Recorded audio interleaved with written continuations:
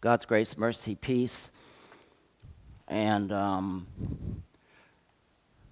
the remembrance of your baptismal covenant with the Lord. Through water and the Word, you have a special relationship with the Father.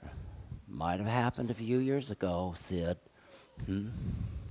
but it's still intact. So what a wonderful, wonderful day. And every time you come and confess your faith, you're visiting your baptism, because at the Apostles' Creed, we do that almost every Sunday, one of the creeds. You're acknowledging your baptism, promise that he will be your God, and God promises that you are his child. And I like the word an heir. Don't you like that? Money. I didn't mean it quite that way, but an heir. You are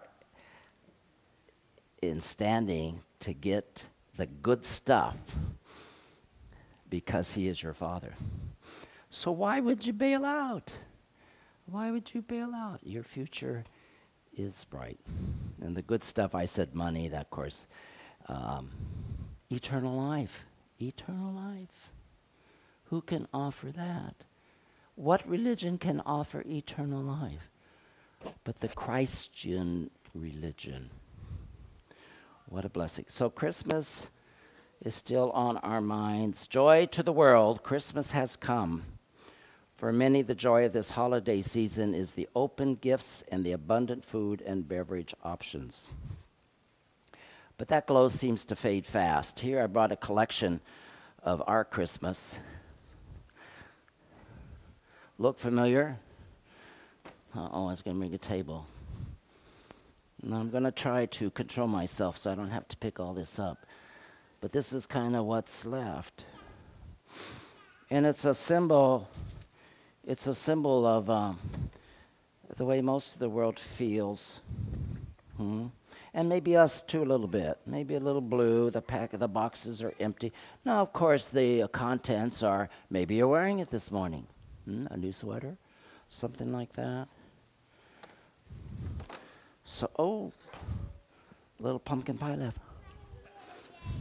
I had to do that. It's clean. But there ain't much left. And the joy of Christmas is fast, for the world is fast fading. They might have gotten, a new garment which replaces the old one. Now the old one, which doesn't look any good because it's old, can now go to the thrift store. They might feel good because they got a new appliance, a nice convenience, a new appliance. But in a way, it doesn't last. The joy of the things of this world is as empty as the boxes strewn across the floor, and the pie pan. A new garment might lift the burden of having to wear the old one, which can now be thrown away or taken to the thrift store. I got a set of screwdrivers, a nice, from Sears, Craftsman screwdrivers for my. I never asked for that, but my wife must have heard sometimes that I'm sick and tired of the Phillips screwdrivers that don't work. Has that ever happened to you? That the threads of the Phillips screwdriver are just as worn as the screw there, and you're just going around in circles, and you don't get anything fixed. And so I thought, now I can get the things tightened up. I have a screwdriver that works. But what would really be nice is nothing ever broke. That's my point. So the burden is lifted. I can repair that.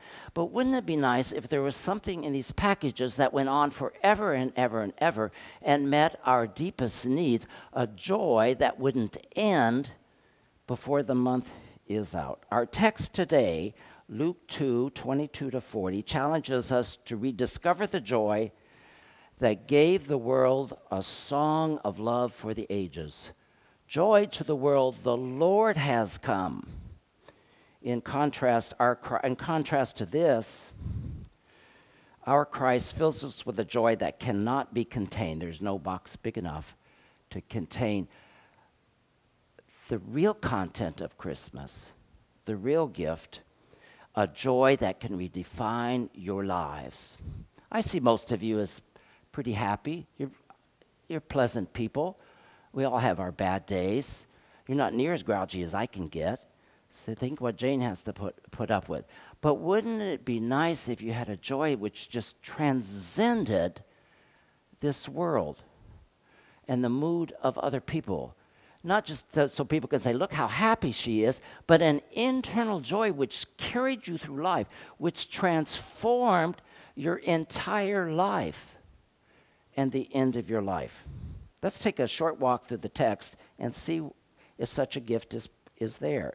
The textual notes, the gospel text, Luke 2:22-40. Now in verse 22, where it starts out, it talks about 2 requirements which Mary and Joseph, being conscientious like they were going to keep. The requirements of, after the birth of at least the firstborn, 40 days afterwards, the mother of the new child was to go to the temple for rites of purification, And they did that. Joseph, and I love people who have integrity. I wish I strive to be a person of integrity. If I say I'll do it, integrity I would do it. On the other hand, I'm disappointed when people don't have integrity. Mary and Joseph were people of integrity. God calls us to that. So they did that. And the second one was to present, sometimes it's called the redemption of the firstborn. That to me is a little confusing. But to present the firstborn according to the ceremonial law, okay, they would dedicate, much like this morning, dedicate the firstborn to the Lord. Does that mean that Andrew would have to become a pastor or priest? Not necessarily, but he would be dedicated to the Lord. And they did that because those rules were found in the Old Testament. With this passage, Luke demonstrates the integrity of Joseph and Mary, and their integrity and the integrity of the people they ran into stood in sharp contrast to the world, where people come to church for various reasons, or they comply with God's rules for various reasons. Do you remember when Jesus was older and he went into the temple and he was outraged at the exchange of money in the temple? And he was outraged to the point he kind of acted out. And the point was the integrity of the house of God. This is a house of prayer. This is not a place for business contacts. If it happens, it happens. This is not a place for social contacts. It happens, it happens. The fellowship, that's important. But this is God's house. This is God's house. And some people take advantage of that. Well, let's move on to verse 24. The redemption or the presentation of the firstborn. With that came the requirement that they offer a sacrifice to the Lord. I would think that mom and dad here, moms and dads, by the way, Andrew has a precious little cousin.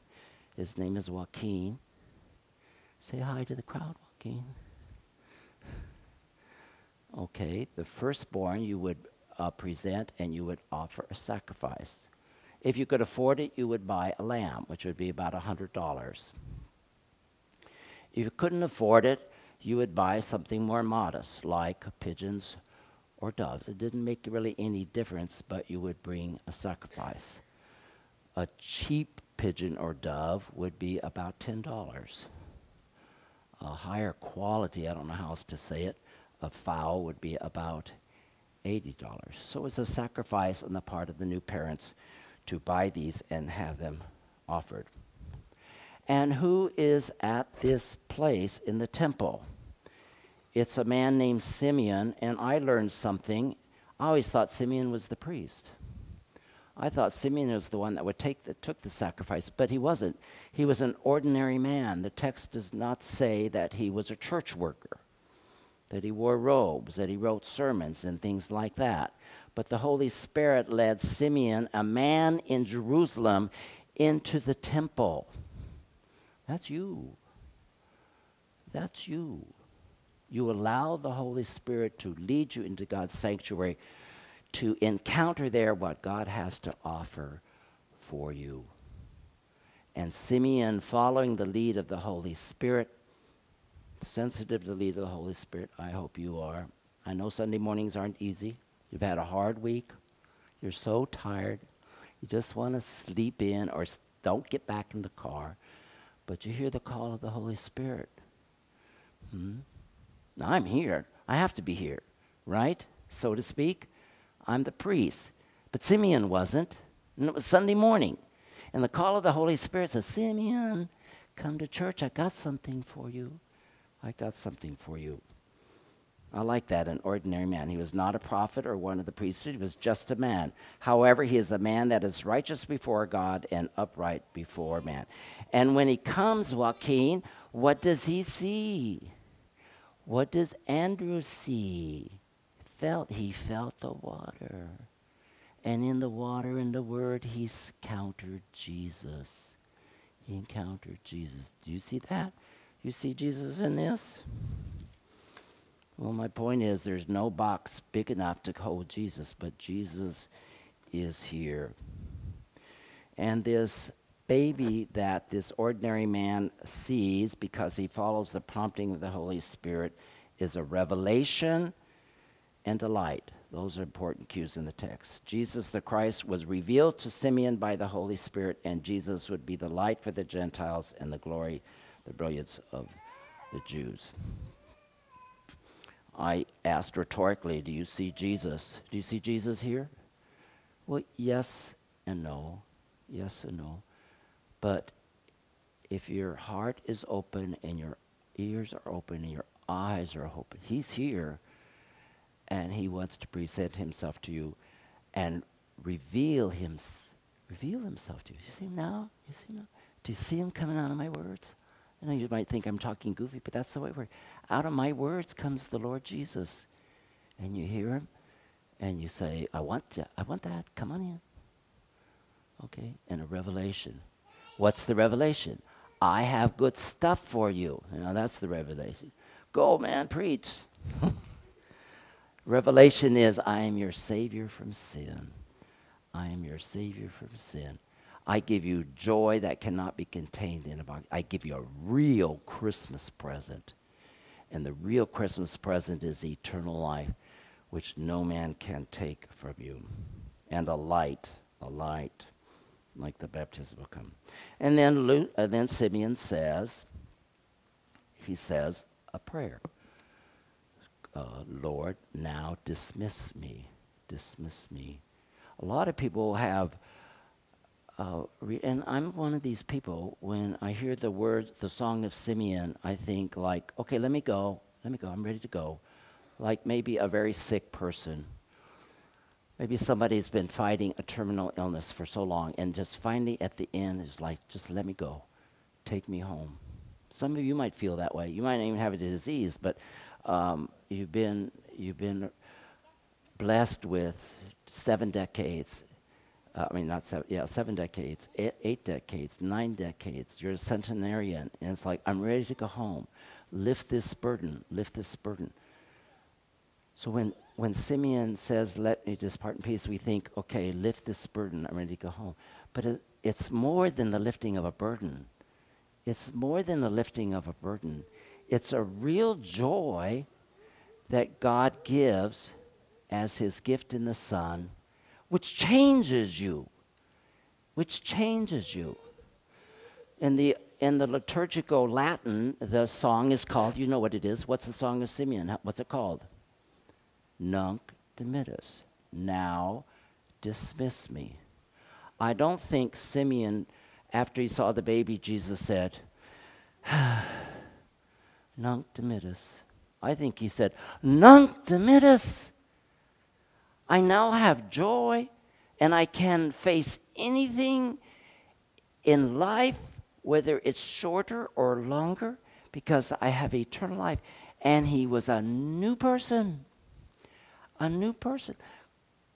Christmas, the revelation and light of Jesus in this temple can change your life because you have something solid. You have God himself, which is, we get here together on Sunday mornings and you're all pleasant, But sometimes we come in here and it's like, same old building, same old people, same old sermon. Same old hymns, like that. Yeah, we're happy, nunc dimittis. But no, nunc dimittis. I can take whatever comes. I am looking forward to this life and that, and I have a spring in my step. So what does this text then say? The evangelist Luke reveals the true mission of Jesus the Messiah. The true mission is to take care of our biggest problem and to send us joyfully into this world because we have really good stuff. Eternal life. Through Simeon and Anna, we see the transformative power of Christ in the lives of God's people. Lord, now you are letting your servant, ordinary man, church worker, depart in peace according to your word. For your eyes have seen, touched, smelled, felt, gazed into your salvation, the infant Jesus.